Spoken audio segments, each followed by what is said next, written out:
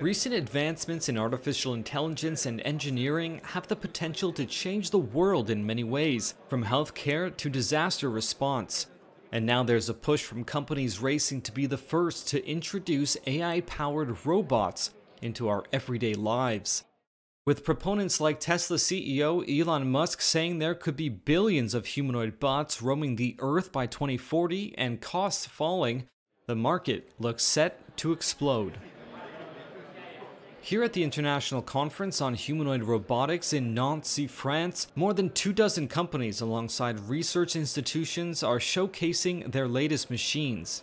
We are really witnessing a huge revolution, a huge increase in the number of startups. Serena Ivaldi is Director of Research at the INRIA Center at the University of Lorraine. In the last year, there has been a revolution in the actuation and in some mechatronics components, and so the robots now are more robust, more efficient, more performing, and also the cost has decreased, which enables more companies, more labs to produce new prototypes.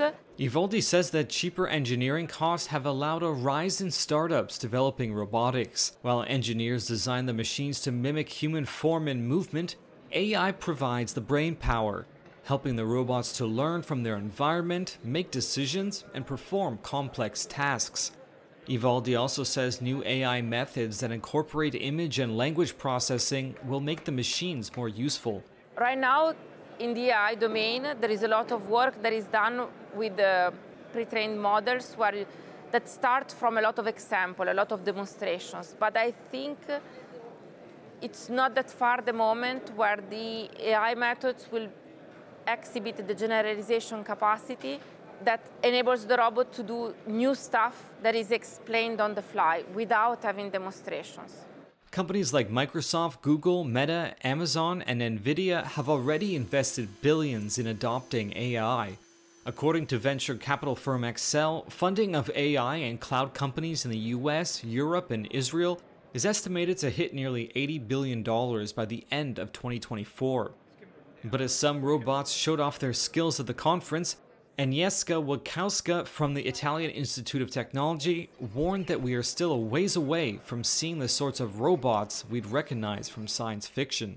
Well, I guess at this moment is what I just mentioned, is being naturally in real time able to respond to the environment, to the human, and act in complex environments like home, for example, or clinical setting like where we are. So I think this is still a big challenge, and we're very far away from making robots fully autonomous to be able to interact with humans in such a way.